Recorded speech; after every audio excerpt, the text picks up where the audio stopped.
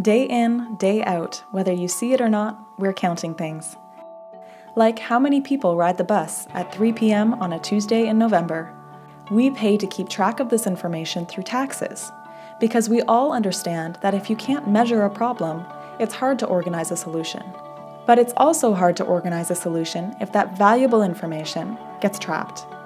If it's locked behind a paywall or buried in unfriendly file formats, hidden in dark corners of government websites, or worse, not even available online.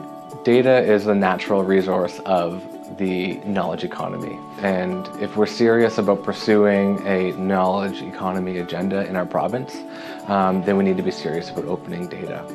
Unfortunately, we're not accustomed to being heard by our government. And sadly, civil servants have learned to expect an adversarial attitude from the public. It doesn't have to be this way. I want to see government change and function based on what is possible today and not what was possible 10 years ago or 100 years ago or 250 years ago.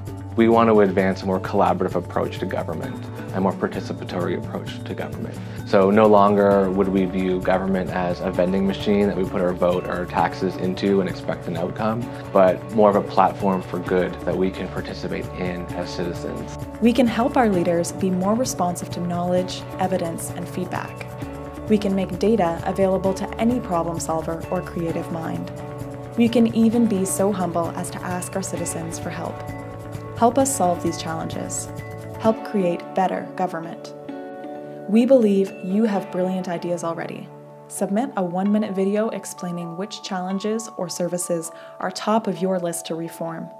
How do you think New Brunswick can work smarter?